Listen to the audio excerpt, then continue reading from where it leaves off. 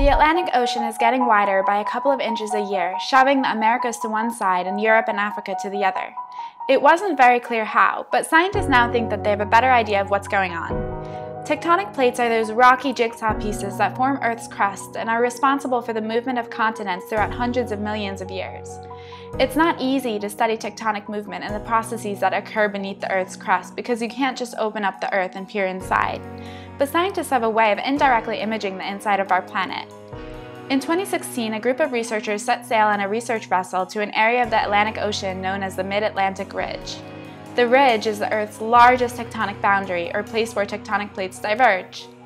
There, they deployed 39 seismometers, which are instruments that detect seismic waves or vibrations from earthquakes from around the world.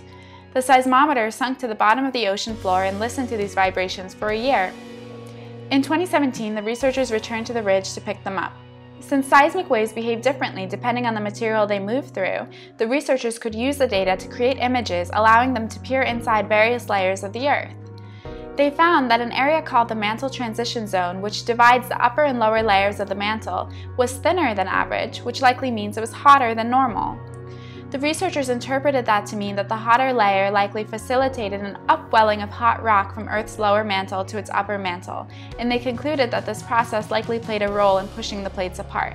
Researchers previously thought that plates mainly diverge from each other due to a pulling at subduction zones, or places where plates collide and one sinks beneath the other. But now it seems it's possible that along with this pulling, there's also a bit of pushing on the ridges.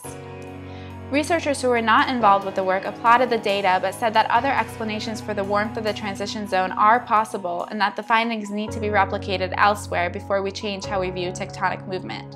It's not clear if this is true along the entire Mid-Atlantic Ridge or other ridges.